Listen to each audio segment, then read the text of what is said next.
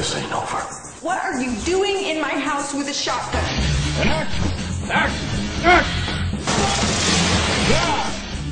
I think he's kind of been thinking about this for a long time. He'd see a shot and be like, hey, whoever the director is, what about maybe going this way and I'll come out of here instead of going out? The director would be like, oh, that's great, let's do it. We'll lose him a little bit, and that's when we move in. It was a natural progression for him. I'm excited to see what he does with the show. Swell like that will burn a hole in your soul. Sorry, my soul. The episode takes place right after the finale of season 5, and as you recall, that guy has my soul, and I figure it's about time he gave it back. Cut!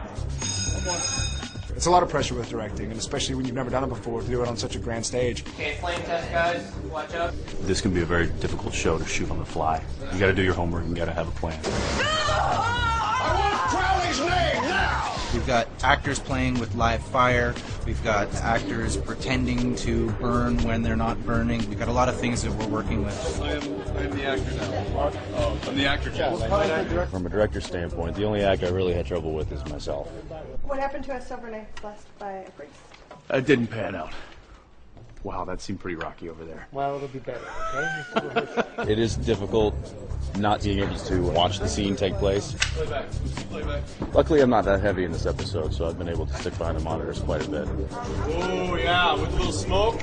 He's been on all 100-plus episodes, so he brings a wealth of knowledge that no other director can bring to the show. What are my esteemed actors? Steam Diane, so human. A director that's been an actor is always going to be different. It's a lovely feeling when you know that somebody has that empathy for you. I don't really have any advice for him. I need more love scenes, but that's really a writer's thing. This was actually kind of the one scene that I was the most nervous about because it's the big action sequence of the episode. Got it! That was great. Moving on. But as an actor on the show, I've always really enjoyed the action scenes myself, so directing them was even more fun. You don't see this stuff on Grey's Anatomy. That finishes Jensen Ackles off for directing. I think he did a tremendous job. He's my favorite director so far. We present you with the slate. Wow. Thanks, guys. Yeah, let's go. I can't wait till Jared has a go.